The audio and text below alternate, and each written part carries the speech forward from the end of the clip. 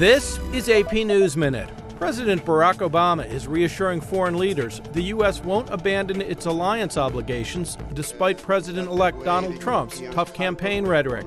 Obama met with the Greek president and prime minister Tuesday and said world leaders need to pay attention to people's fears of economic dislocation in the midst of globalization. Speaker Paul Ryan has received a unanimous nod from GOP colleagues for another term as Speaker. House Democrats, facing disarray, announced they're delaying this week's leadership